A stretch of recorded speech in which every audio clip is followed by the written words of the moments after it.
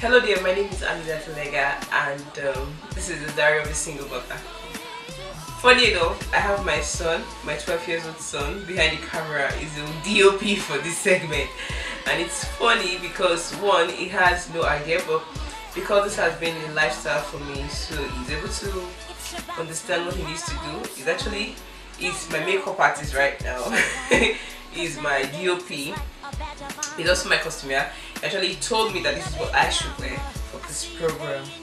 Anyway, last week we talked about getting pregnant, and this week we're going to be talking about family fears.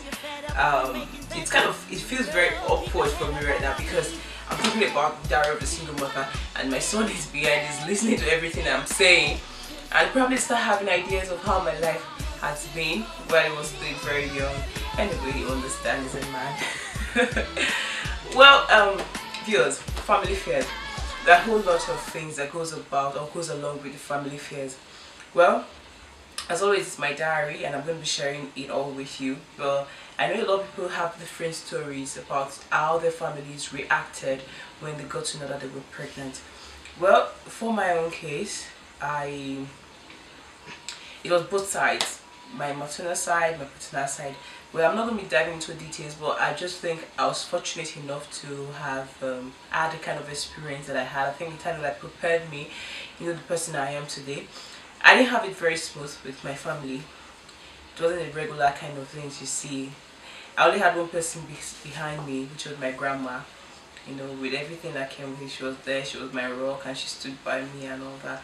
Till I had a child, and most families have different way of reacting. I remember there was a friend, not really a friend told me a story about someone she knows, got kicked out of her parents' house. She was driven to the streets. She had to start making a living, from the streets if she had the child and all that.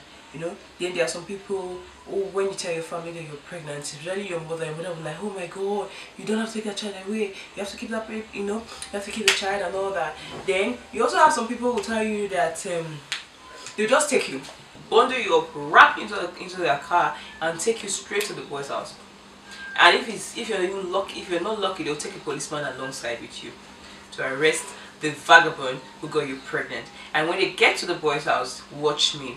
Hey, this and that, come out. Your son got my daughter pregnant. Blah blah blah blah blah. There'll be some family tussle, and they tell you to live with them. And if the family, the boy's family, are not accommodative, you see yourself in the streets.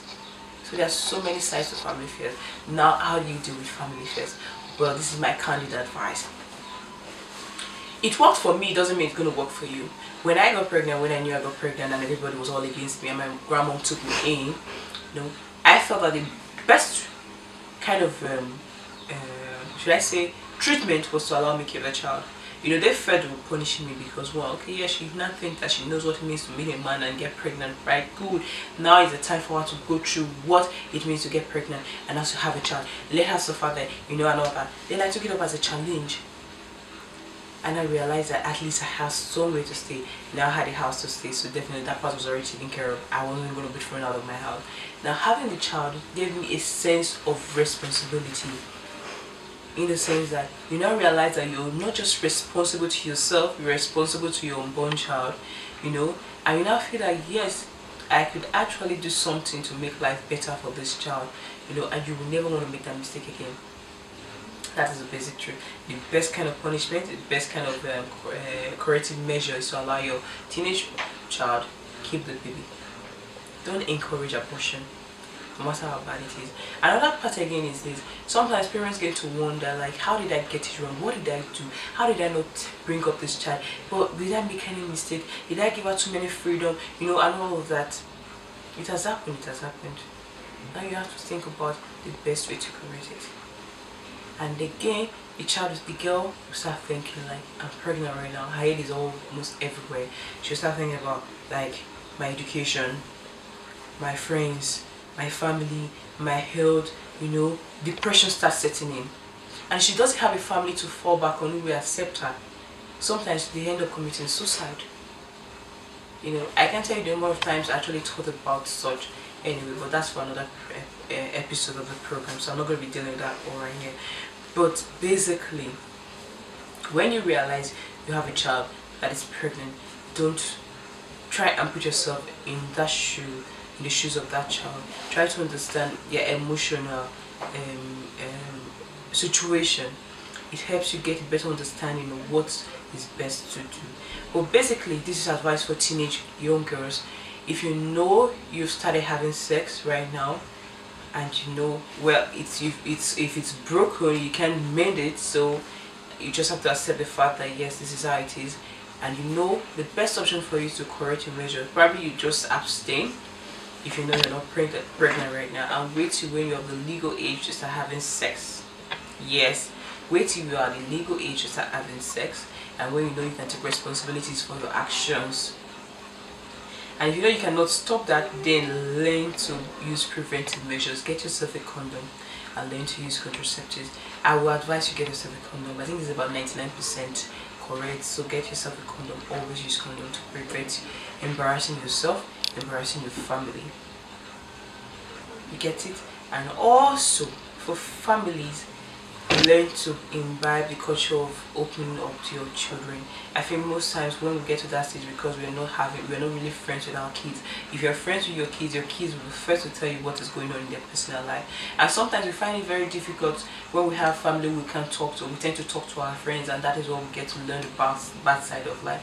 And in learning the bad side of life, you know what to expect. You get to see friends who teach you the negative part and also the positive part, and that can lead to a lot of problems. So family, be more involved in your children's welfare, be more involved in your child's upbringing, and that way you get to know when a child is derailing or when a child is deviating from the normal lifestyle. When my son is nodding behind me right now and he's telling me that my time is almost up, he's actually blinking his fingers like this: 5, 4, 3, 2, 1. Anyway, I'm not done yet, so you have to wait from that. Mr. DOP, I'm not done yet. I'm still talking to my friends and my loved ones on YouTube. And then next week we're going to be talking about something else, something totally different. I don't know what the topic is going to be yet. And if you know you have some questions to ask me and you want me to talk about something about my experience, I don't mind, I'm going to share it with you. All you need to do is to send me an email on timeoutwithamidat@gmail.com, and also subscribe to the channel where we get to give you more information every single week. Well, I'm seeing your girl, Amidat, and my son says it's time, so it's time. Bye bye.